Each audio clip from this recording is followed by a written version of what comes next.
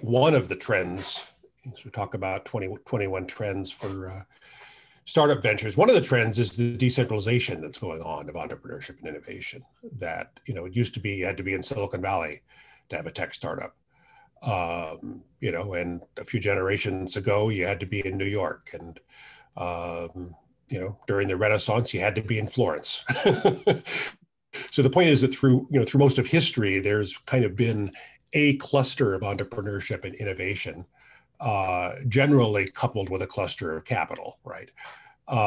And I think one of the interesting things that we're seeing right now is that there's been a decoupling of clusters of innovation and clusters of capital. And there's been a decentralization of entrepreneurship and innovation that we're seeing. It's not just Silicon Valley today, right? It's Atlanta, it's Austin, it's Tel Aviv, it's Florianopolis, Brazil, it's Berlin. There are these clusters of innovation, clusters of entrepreneurship all over the world today. So I honestly think that, when you look at 2021, I think it's the best time ever in history to be an entrepreneur or an innovator. It's a great time to be an entrepreneur right now. There are more sources of capital than ever before. Access to global markets is easier than ever before.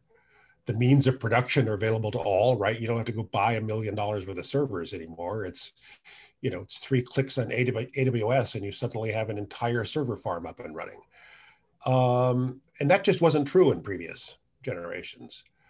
As I said, I think perhaps most profoundly of all is this, the fact that there's multiple clusters going on. There's also multiple waves of opportunity going on right now. That throughout my career in Silicon Valley, there usually was one wave at a time. There was the semiconductor wave, right? And then there was all kinds of opportunity for startups around semiconductors. And then there was the personal computer wave and all kinds of opportunity around personal computers. And then there was the internet wave and then the mobile social wave. And each one of those waves lasted, 10 or 15 years, and then we were on to the next one. But what makes today, I think, unique is that there's multiple waves of opportunity going on right now. AI and machine learning, right? That's a whole wave of opportunity of its own. There's personal transportation, autonomous cars, self-driving trucks. That's a whole thing of its own. Medical technology, bioengineering, gene editing, also a huge wave of its own with tons of opportunity around it. Direct-to-consumer brands, new models of content publishing. There's just an awful lot going on right now, which I think is super exciting. And as I said, I think that makes it different than previous times in my career.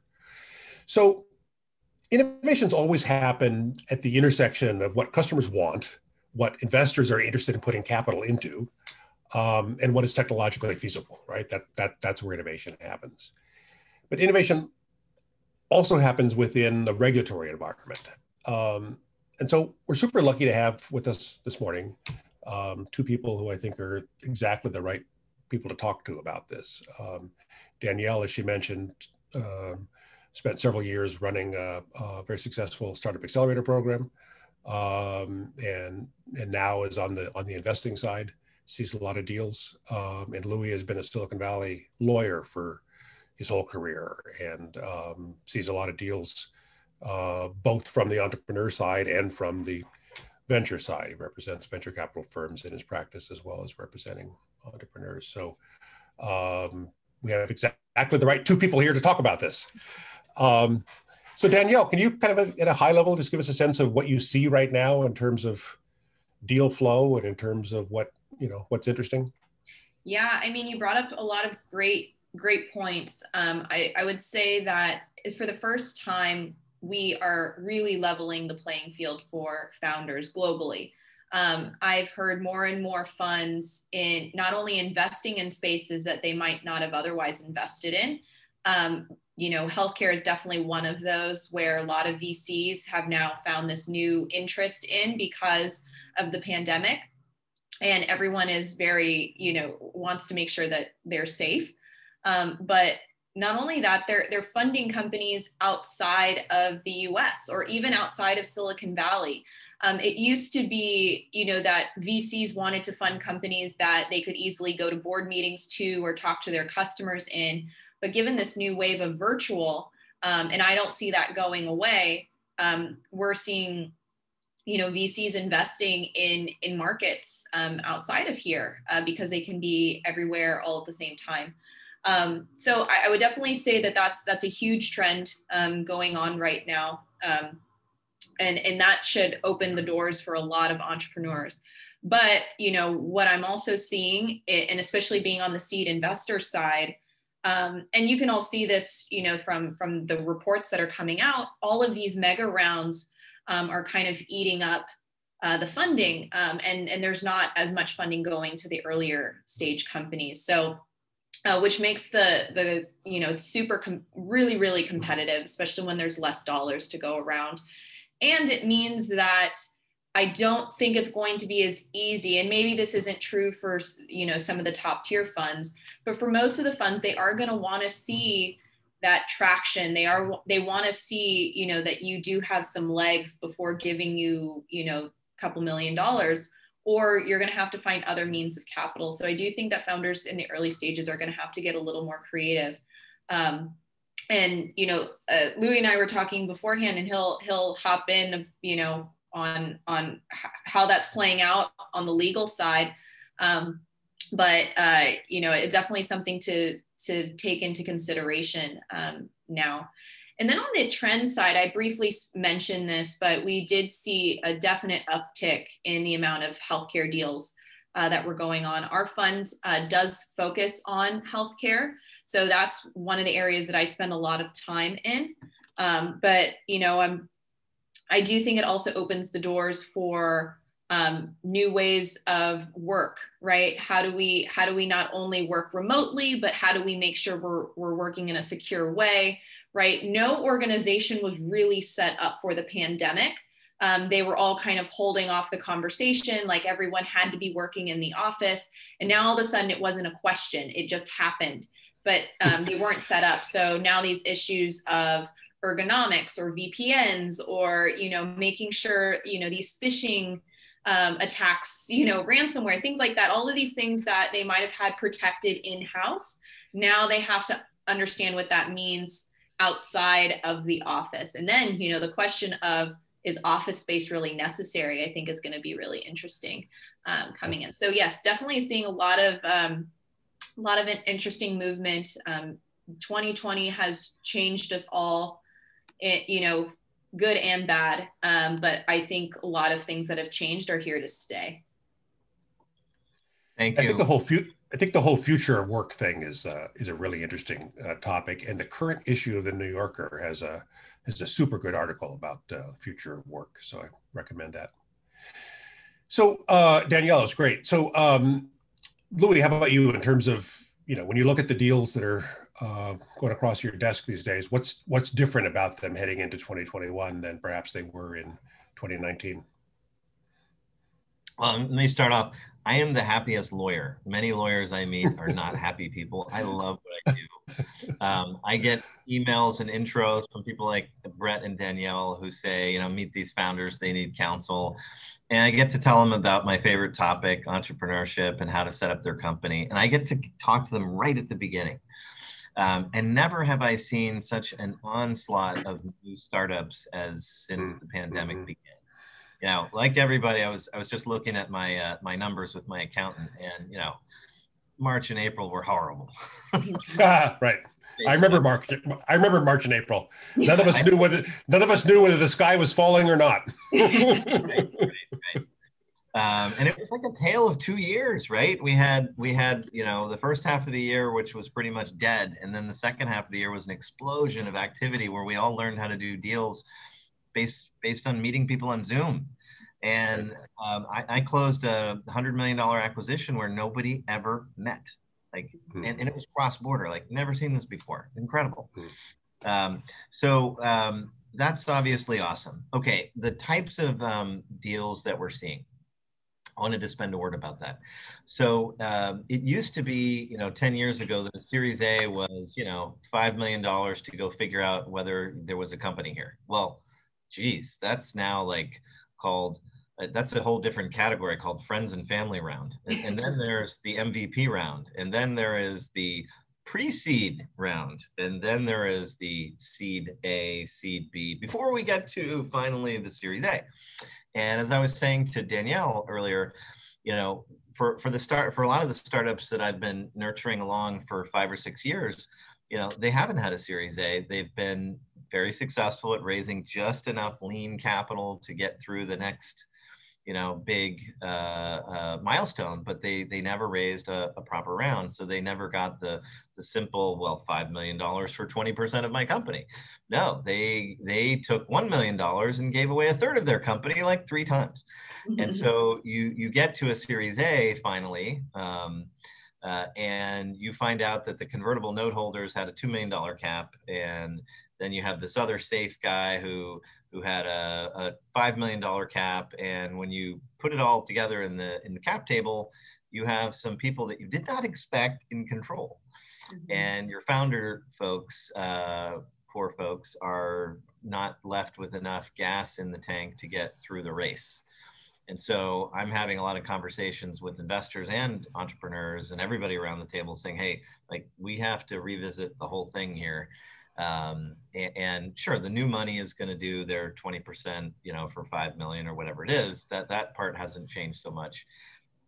It's all of these conversations, Brett and Danielle, that we're having to have to kind of reset things. Another trend I've seen is founder divorce, and I produced a couple of webinars on this topic, where founders, they get you just like everybody in life, you traverse this crisis that we've had, where you're suddenly in a 1-bedroom apartment in San Francisco, and you're not going out.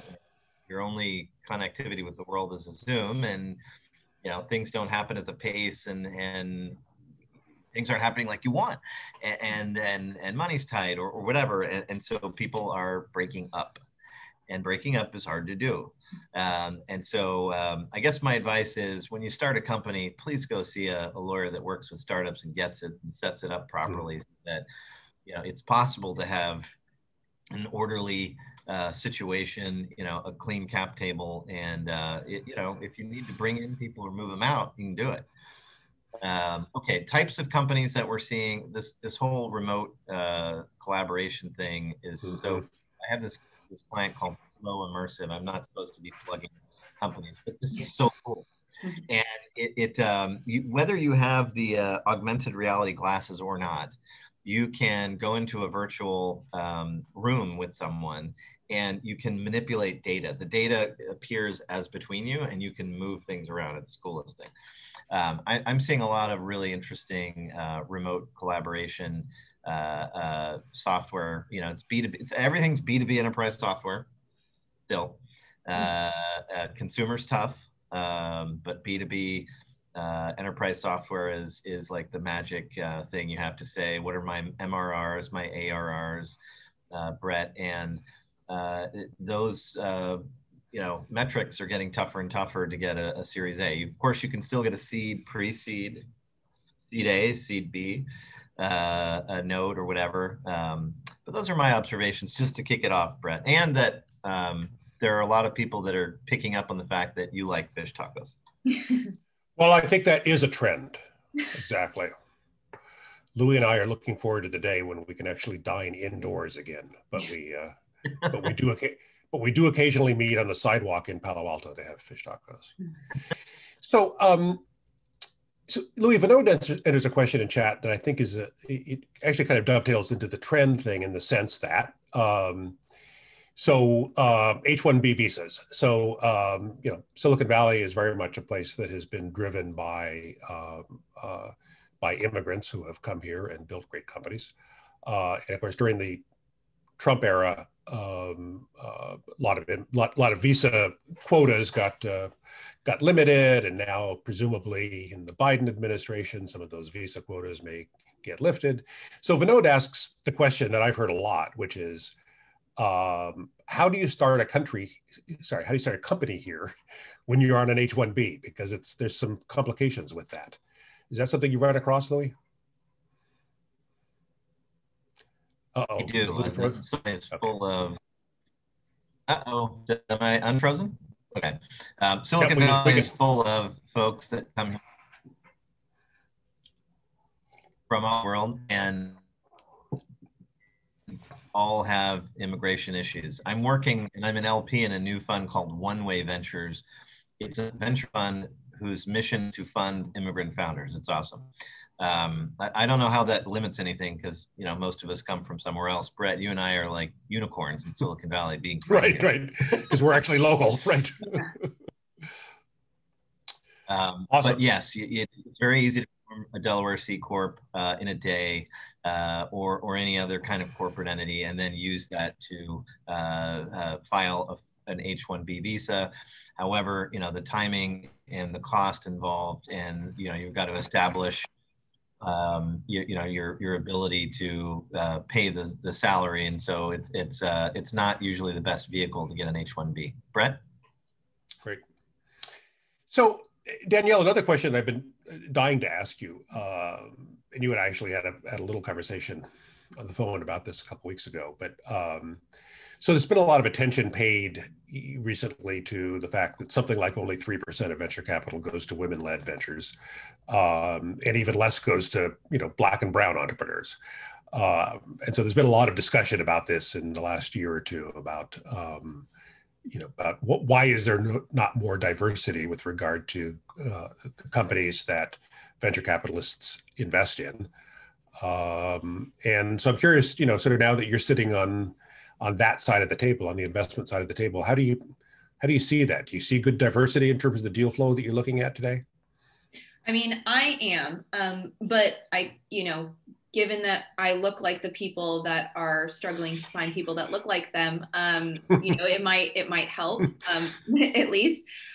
It'd be interesting to hear, a male VC's perspective in that regard. I do think that over the years, top of the funnel has been the biggest issue for VCs. There just hasn't been enough women-led companies. And then, then again, we get into the issue of once they do get in front of a VC, VCs have tended to fund companies that look like them, right? It's things they understand, right? And so now we are having this conversation around diversity and bringing this as an awareness. I don't think that not all VCs anyways, I don't think they were consciously saying like, you're a woman, no. But I do, because that conscious bias has been brought out, I think they are being more aware of it. I do think that people are making sure that their funnel and their pipeline looks a little more diverse.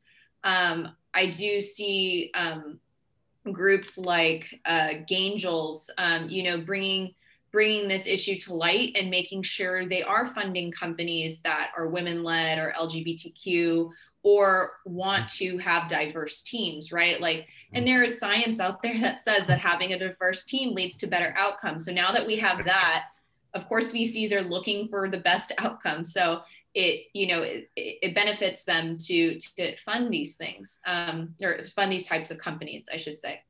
And so I do think we've come, actually, within the last couple of years, I think we have come a long way. I do want to give us some credit. We do have a lot of work, to go, but I do think, it's getting a little better out there. I mean, even within Alchemist, where I was seeing even more companies, people used to say, oh, there's not enough women in the room. And I was like, well, we're building B2B companies here. Like, there just weren't a lot. But then as we were, as the years were going over the last, 2 to 3 years, I would say there were definitely more and more women in the room. And of course we not expanded, but we had a stronger global presence. And that's bringing even more women. So I do think that certain industries do have more women-led companies or more diverse companies. I will say probably healthcare, HR tech, even companies that are deep tech or very science-based. Women in the science realm, although it's been hard, I have seen a lot more women leaders, in those areas. And so building these kind of deeper tech companies, I've seen a lot more women-led companies there too. So I do think there'll be more and more like that. But, if we're looking at traditional, like B2B SaaS, like security, even even hardware companies too, like EVs, like there's just, I haven't seen a lot, you know, a lot of women-led companies there. So it just depends. So I think Danielle makes a really great point, which is that, so all an investor really cares about is return on investment, right? That's what we their should job. Care about. That's what we should care about. Well, and that's, you know, that, you know, VCs for the most part, they're investing money out of a fund, and the limited partners who put money into the fund have given the general partner one fiduciary responsibility, which is maximize the return on my investment.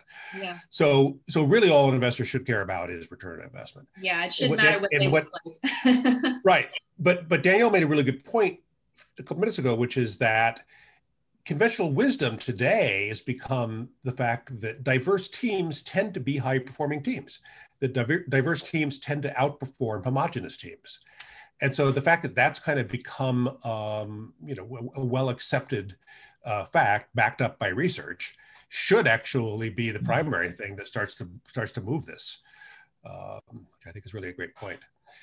So a couple of great questions coming in chat. So Marie asks about where the other innovation hotspots in the world today are. And, you know, I think I mentioned earlier a few of them. So obviously in the US, Austin is very much a innovation hotspot these days. The general Seattle area, partly because of the number of people who've come out of Amazon and come out of Seattle and created startups. New York, hey, obviously. Brett, I've got a slide on that. If you want me to, if I can share the screen. Sure. Okay. Do you have sharing permission? You should have sharing permission.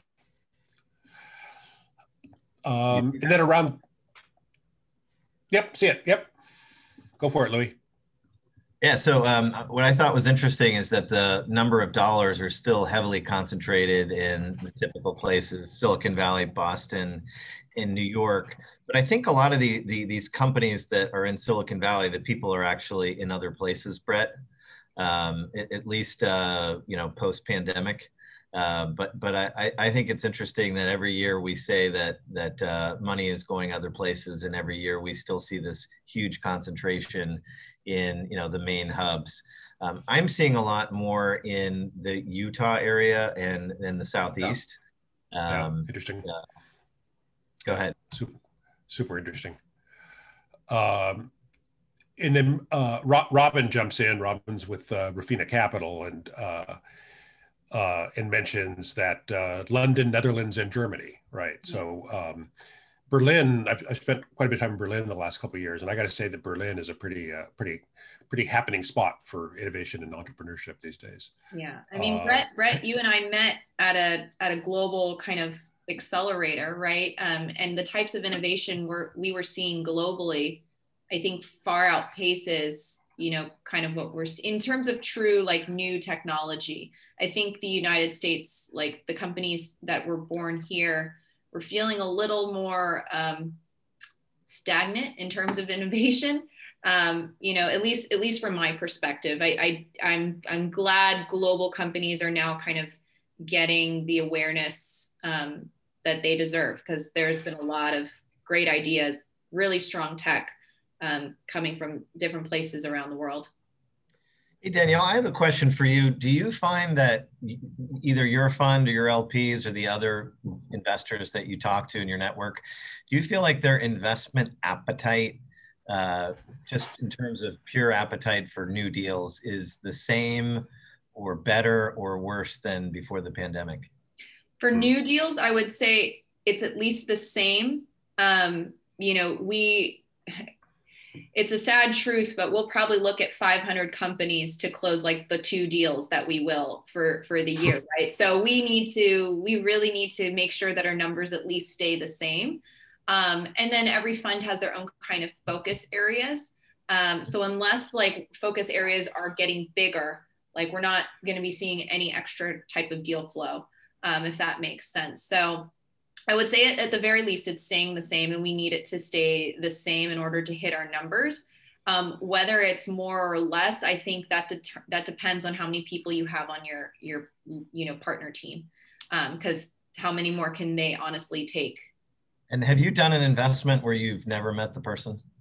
Yeah, actually, so this was an interesting thing internally because at Alchemist, we barely met the people before we invested in them before they joined Alchemist. I mean, like I said, we had more of an awareness internationally, but I would say our interview days were like 75% virtual.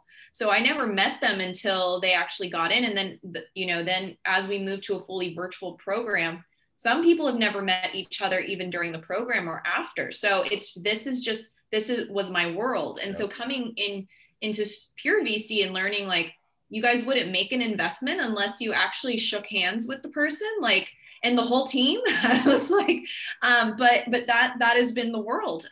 And so that was definitely an eye opener for me, coming into this role. I do think that, VC funds have had no other option but to be fully virtual. And so they're getting very comfortable now. But how do they get comfortable? Usually if they don't know anyone connected to the founder, no one to vouch for them, like that's going to probably be a harder deal to cross over the finish line, or the due diligence is going to be a lot deeper. But if they come in through like a warm lead or someone they know and trust, that's going to help tenfold, in terms of getting through the door, moving along the process. What's the best way to get an intro to you, Danielle? I'm sorry? What's the best way to get an intro to you? Oh, email.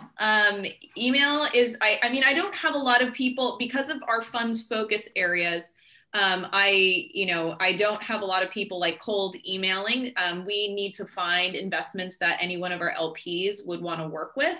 And just for those out there, LPs include Foxconn, Northwestern Mutual, which is the largest life insurer, Advocate Aurora Health, which is the 6th largest healthcare provider, and Johnson Controls. And so if you think you can sell into any one of those 4 LPs, feel free to email me or connect with me on LinkedIn. But honestly, a lot of the deals that I get are through my network, people I talk to, knowing what, I'm focusing in, they'll recommend deals that I should take a look at. And then I'm also very connected into all of the top kind of accelerators. So taking a look at all of the groups. I would say that, we don't have the benefit of being a top tier brand name fund. So I am doing a lot more hunting than most, but it's fun. It's fun. I get to learn about new things all the time. Best thing to do is just email me, and I'll tell you what Danielle's favorite wine is. That's the secret. That's the secret. That's what you need to know. So Lori Lynn asks about how due diligence has changed in the Zoom world, and both of you guys are participating in due diligence. So how's that changed, Louis? Well, I'll take that first from a legal perspective. We're just using a lot more software tools to analyze data and crunch through it faster. So I'm a big fan of Kira Systems, which is a legal tech company that helps analyze data rooms. And it's really helped me compete from a small boutique against, big giant law firms where I used to sit, where I used to have, endless amounts of troops, and now I've got a small number of lawyers that I can count on, and now we have the software which really increases speed and accuracy and efficiency, and it's awesome.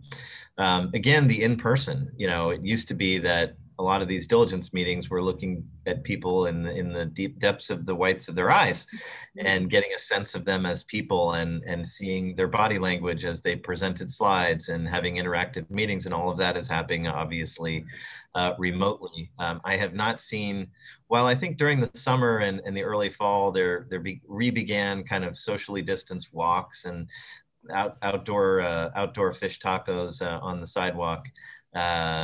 Even with a lot of investors, that was just verboten. They didn't want to open the door to it at all. You just couldn't do it, and so therefore it just became this Zoom thing, and both in terms of intros and due diligence, and I think that it'll be interesting when the world reopens whether we go back to the way it was before. I don't think so. I think the investors I talk to, they love the fact that they can vet things through Zoom without having to travel or go somewhere, or have kind of a stiff meeting with 20 people. whatever social pleasantries. They can just really cut through a lot of that. Now, I think part of the art is bringing back those things, those social pleasantries back into the virtual environment, and helping build confidence. And inside companies, it's helping build teamwork. I'm working with one of my clients who has, and I wish I remember the name of the software. Maybe somebody on the show knows. But what they were telling me is that it's a software program that replicates the office environment, so everybody can see who's talking to who, as if they're in an office, or so you could see through the glass panes who's meeting in conference room 3. I think that's pretty cool. And it helps people, stay plugged in and know what's going on. And so the more that we can recreate those experiences, I think the more quality due diligence will happen. Now, I get worried about fraud. Is it easier to sneak things by people when everything is remote? And so I am spending a lot more time on due diligence doing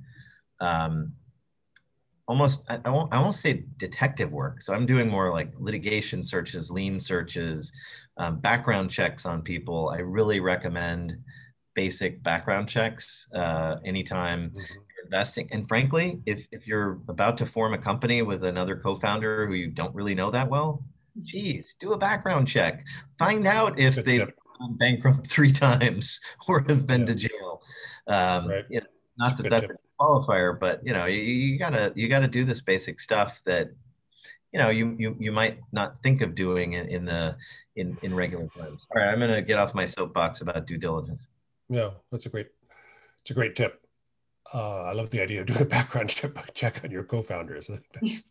That's actually a really good tip. Well, I mean, it's going to come up anyways as part of the due diligence process. Yeah. Like as a standard, most of them ask the founders to do background checks anyway. So, it's probably better that you bring it up to us instead of we bringing it up to you. If we're calling you out and saying, have you been to jail? Probably should have known that before we went down this path. Right. So that's a quick way of losing faith in, with your VCs if you can't be honest with them from the get-go. And not to say that it's a bad thing. Things happen. It's just you gotta kind of bring those things to light and don't kind of sweep them under the rug, because we will find out and it's going to look a lot worse. There have been horror stories in VC where sometimes they let some diligence items slide, and then they go to find out that, the CEO is actually embezzling or funding their side project and stuff. And so, it does happen. And after you've spent like millions of dollars in a round, you can get away with it. The CEOs or someone on the team will have to be kicked out or moved around, right? But you don't want that kind of negative, bad press surrounding your company. We Google everything now, honestly. And so, just know that if it is findable online, we probably will find it, or we will know someone who will be able to tell us what's up. So, just come clean up front. If there's things that are obvious on Google, it's probably best for you to bring it up to us, let us know, and give us your explanation so nothing comes as a surprise. Excellent point. Point. So a lot of the topics that we've been talking about so far this morning, Zoom calls and clusters of innovation all over the world, and how do you do due diligence in a virtual world. So a lot of this kind of dovetails into what I think is one of the biggest trends for 2021 is just that we're entering a place agnostic world, right? That place matters less today than it used to. And, that was a trend that obviously was already going on. And then the pandemic, just kind of took it to the next level. We really are entering, I think, a place agnostic world, and that has all kinds of implications. I was on a call the other day with Penny Pritzker, who was Secretary of Commerce under Obama, and somebody on the call, we were talking about the pandemic and stuff, and somebody on the call asked her, when do you think we'll be back to normal? And Penny said, I think actually that's the wrong way to phrase the question, because we're never going back to 2019. That's done and gone. So it's not a matter of when are we going back to normal. It's more, the question is more, when are we going to enter steady state, the new normal, right?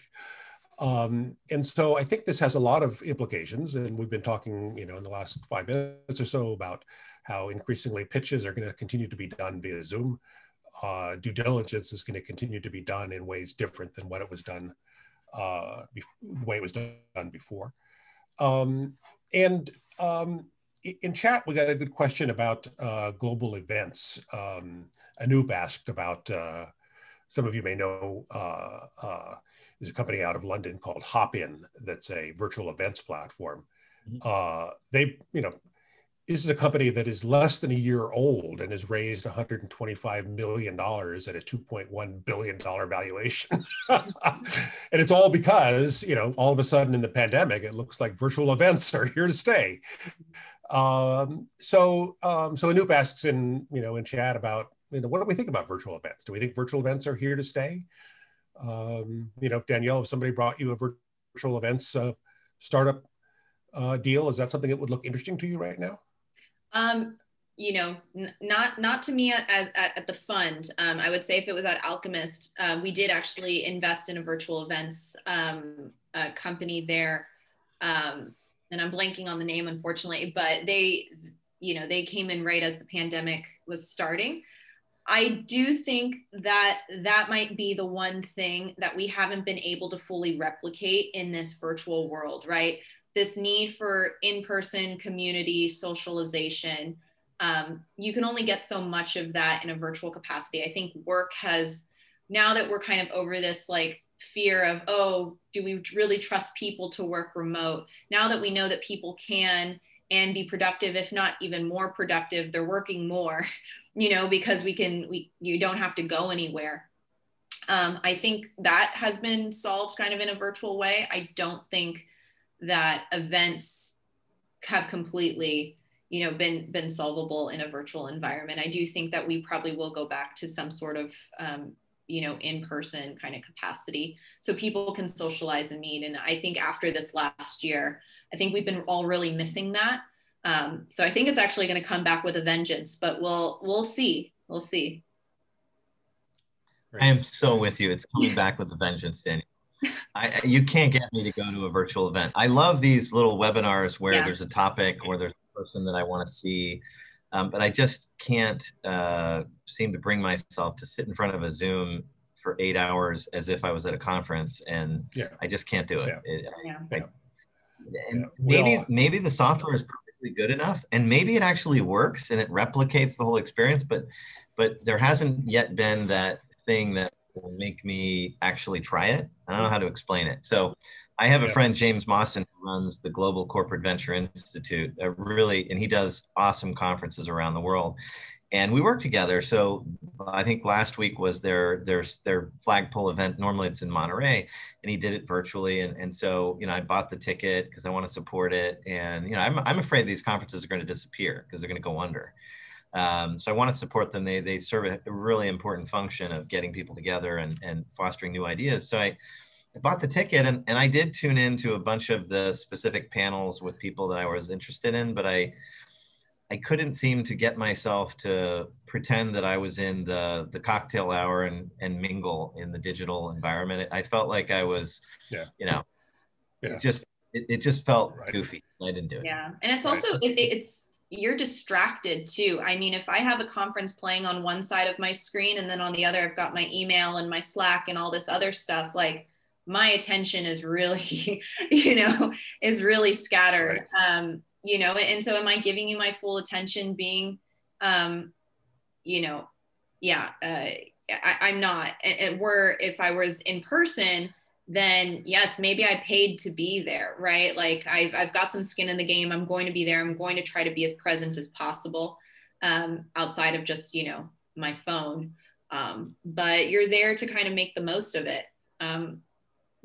So otherwise, once I know your name, I can find you on LinkedIn, and then I can schedule one-on-one with you. Right. So that's a really great point. I think something interesting is happening with these virtual experiences where people are not paying attention. So I was in a board meeting yesterday, and you know, people are taking their turns doing their presentations, and already in an in-person board meeting, it's hard to keep people focused. And usually, you know, I always tell my CEOs, you know, tell all your people at the table to put their phones away, turn them off, and turn off their email, and to please friggin' pay attention. But in the virtual world, it's like impossible. And so you have these calls where like decisions are get made, and people were on those calls and they didn't even hear them. They weren't paying attention. Decision was made right in front of them, and then people go off running, and it's a problem. I think that they need to invent a Zoom decision was made button comes up on the right-hand side so that people can see what happened, because you know they're multitasking, to your point, Danielle. All right, I'm going to shut up. Back to you, Brett. So, Louis, on the whole trend about moving into a place agnostic world. So Taryn asks in chat about, there's been a lot of publicity recently about companies moving out of Silicon Valley, and you know, take advantage of taxes or time zones or access to talent, all those things that have become difficult in Silicon Valley in recent years. So, you know, it used to be that everybody wanted to incorporate in Delaware and do business in California, right? That, you know, 99% of the startups pitching on Sand Hill Road were incorporated in Delaware and planning to do business in California. So to what extent are you, you know, in your law practice, seeing either of those things changing?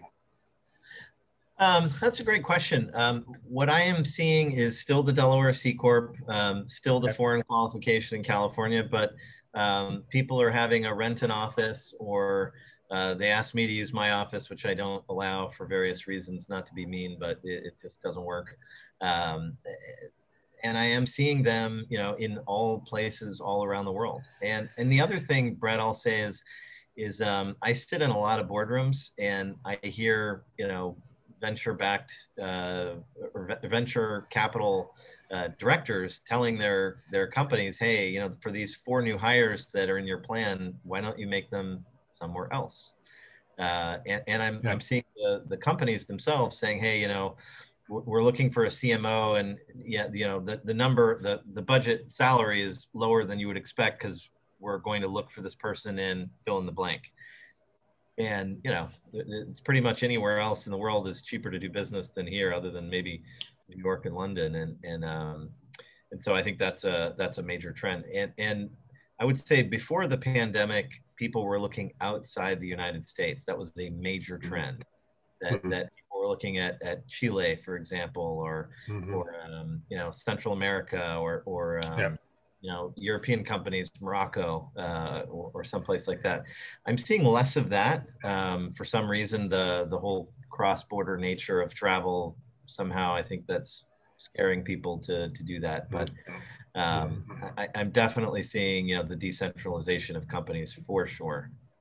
And then in terms of alternatives to Delaware, are you seeing more, you know, Nevada or even Canada? No. Or is Delaware still the place? It is still the place. Right. I mean, I think during the whole coin thing, we saw a lot of Wyoming and Puerto Rico, Estonia, Singapore. Estonia, right. I think, you know, if and when distributed ledgers come back as a thing, as Bitcoin has certainly come back with a vengeance, you know, I think we might see more of those other alternative jurisdictions, but Delaware is still the place to go. Louis, as long as we're talking legal stuff, Adele asks in chat about SPACs. No discussion of 2021 trends would be complete without talking about SPACs. Where do I begin? So for those of you who may not know, so SPAC is a special purchase acquisition corporation? A special purpose acquisition company, and it is essentially, it was invented in the 70s to be a public alternative to private equity. So whereas private equity folks used to, or still do, raise a fund of, let's say, $100 million, and as soon as they return the fund, return the capital. They get the first 20% of returns. Maybe there's a hurdle, whatever. They're doing that in the public market. So the idea is to be able to do this in an IPO, you have to not have a plan. So it's called a blank check. So you're asking public investors to give you a blank check. And these people with very famous resumes are, lending their resumes to a company and saying, we are the directors of this company. And then, so they go public, they collect their money, and what they have issued to the public, which is mostly hedge fund investors that buy this product, are units. And the units are composed of 1 share of common stock and 1 warrant to buy 1 share of common stock at the IPO price. Yep. And then the sponsor has their 20% carry. So the problem with these vehicles is they have 2 years to find an acquisition, and they have to spend at least 80% of the cash on that acquisition. So there's been this whole backlog of a lack of public markets over the last, frankly, 15 to 20 years, as we all know, not enough IPOs every year. And all of a sudden, with a backlash or with gusto, the SPAC kind of reignited the IPO market as companies needed some kind of exit in the last year, or not necessarily exit. They needed to be capitalized in a significant way. And venture firms aren't going to write those kinds of checks and take that kind of risk. And so for anybody who doesn't know, let me just kind of briefly explain the SPAC concept, which is that instead of, and Louis, please jump in and tell me if I have this wrong. So instead of having an IPO, which is kind of the traditional way for a company to get liquidity from the public markets, the SPAC idea, the special purpose acquisition company, is you form a shell company, and you say the purpose of the shell company is to acquire this other company. And then you kind of have an IPO with the shell company. And then once it's got a bunch of money in it, then it buys the target company, as opposed to the target company just having an IPO on itself. Louis, is that conceptually accurate? Yeah. You said that much more simply than me. That's because I don't bill for the hour. So, and for whatever reason, there's been a real proliferation of these, as Louis said, and some concern about them, because they are essentially blank check entities where you're raising money in the public markets and giving the executives a blank check for them to go do some acquisitions. So Michaela asks an interesting question that both of you to weigh in on, which is, as we enter this place agnostic world, there's this question about, should companies, you get Facebook, and suddenly you work at Facebook and you're like, hey, I could do my job from anywhere. So I'm going to leave my $6,000 a month mortgage in East Palo Alto, and I'm going to move to Boulder, where I have a decent standard of living. And I'll just work at Facebook remotely from Boulder. So, should Facebook then reduce their salary because they've moved somewhere with a lower cost of living? And also, as we're entering this new world with the vaccine and stuff, a lot of people don't want to come back. Should companies, offer a bonus for you to, start working in the office again? Have either of you seen clients, in your case, Louis, or portfolio companies, in your case, Danielle, who are kind of struggling with this issue of how to deal with compensation in the remote work world? Not yet. Honestly, I think it was still too new. I think people were a bit where they were in this transition, and I don't want to say a full exploratory phase, if you will, for last year. And they were taking advantage that if we don't have to work in the office, then I'm going to work somewhere else. Now, the long-term effects of that, I do think if you like anything, if you do choose to work in another state that has a lower cost of living, your compensation should be competitive, but it doesn't need to be at the same rate that you were probably getting to afford your, standard of living in Silicon Valley, right? Like, it should still be, I'm sure it should still be high, right, for the area, but it probably won't be at the same. I'm not really sure about getting bonuses to come back into the office. I think a lot of actually employers are debating whether they should keep their offices at all. Right. Yeah. And if they are they downsizing, which I hear a lot of companies are, right? They're downsizing. And so there are going to be people that do want to come to the office. You're not going to have to pay them. Like I said, we're all missing this kind of socialization. And for your extroverted workers, they're definitely, probably going to want to come back once they feel comfortable. But, I mean, why spend the money on people who are already productive? It doesn't kind of make sense to me from a business perspective. Louis? Well, I'm definitely seeing large tech companies reducing compensation for people that relocate, and they're divvying up the United States and the world into regions, and they're saying you've moved out of region 1 and now you're in region 13, and our comp level for a director in region 13 is X, so your new salary is X. Now, of course, how does a company know if you've gone to region 13? It relies on the employees telling them, and if it's just a temporary thing, are they? And so I'm seeing some of that in big tech. Now in startup land, no impact. I don't think it's changing anything about what they pay and what they do, and it's just tolerated completely. As far as bonuses of coming back to work, I have not heard of it. I think maybe later in the year we'll start hearing about what companies are doing to get people to come back, because I think people will. I want my lawyers that I work with, to be down the hall or in the cube or across the table. How are we going to facilitate that at the same time as being more tolerant of people working remotely from anywhere forever? I don't know. The other thing is, how do we know if they've been vaccinated and whether they're safe, and is it okay to require people to be vaccinated? I'm getting a lot of those questions, and the answers are really complicated beyond the scope of this webinar. There are a lot of products coming out, Brett, that are helping employers navigate this, and where it's a voluntary system, employees can log in and provided by the employer, they can log in and say when they got vaccinated, but you can't force people. And obviously at some point when the office opens, and if somebody hasn't given proof of their vaccination, you're going to kind of wonder, ooh, do I want that person in the office? Right. It's like public school, where you have to prove vaccination in order to get into the office or on a plane or across a border. That I think remains to be figured out. My wife's and my youngest daughter is in school at NYU right now. They get tested every single week, and your access card to get into the buildings on campus is automatically deactivated if you have not tested negative in the last week. Wow. And I think we will see more stuff like that as we move into the post-pandemic world. Yeah, JCI just made Johnson Controls just made an investment into a company that's trying to do this for their commercial buildings for coming back to work. So definitely think we're going to be seeing a lot more of that from a commercial setting. But again, like, how many people are going to be in the office and utilizing it? They're probably going to have to weigh the pros and cons there as to whether it makes business sense or just not have an office at all. So last. Go ahead. Sorry, Lou, I'm going to move on to the last question because we just have 2 minutes left. So last question goes to Faye, who asks about trends with regard to investment structure. So traditional venture capital was always just simply equity.